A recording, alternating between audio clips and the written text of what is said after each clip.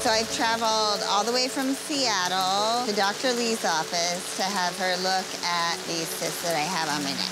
I actually left the beautiful Seattle weather to come to California. When I look at these bumps, I remember horrible times that I've had in my life. I'm hoping that Dr. Lee can remove all these old memories and it will help me create new ones. Juliet, there's a Juliet in your... Hi! How are you? Good, I'm gonna cry. Don't cry, why? That's not, you don't want me to cry. Nice to meet you. Nice to meet I'm you. Sandra, Dr. Lee, welcome. What's going on? What are you here for? I'm here for... What are these? What do you have here? Yeah, all right. So have you seen anybody for this before? About 25 years ago, I saw a dermatologist who told me they could do nothing. This one here, and there's a vein here we can see. I know. You probably think about all the time. Mm-hmm. So all I ever see is these. What I think you have is something called steatocystomas. Okay. Okay, and which are true oil-producing cysts. And also the ones that you have that are harder and like more like a blue color, those are probably what we call eruptive vellus hair cysts.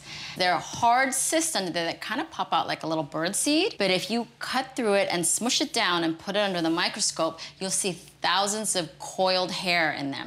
Eruptive vellus hair cysts occur like on a continuum with steatocystomas. It's like they're somehow related because it's not uncommon to see people that have both eruptive vellus hair cysts and steatocystomas. There's a lot of them here, but if we can try to get as many as we can there, that would be the best way to make you even feel so much better about yourself. Because I don't feel great about myself. Yeah, and I think that'll change it. Yeah, let's do that. Let's do it. Okay.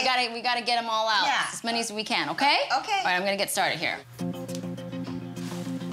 I'm gonna mark out kind of what we see here. The main one I wanna mark out is this one right here, your neck here on this side.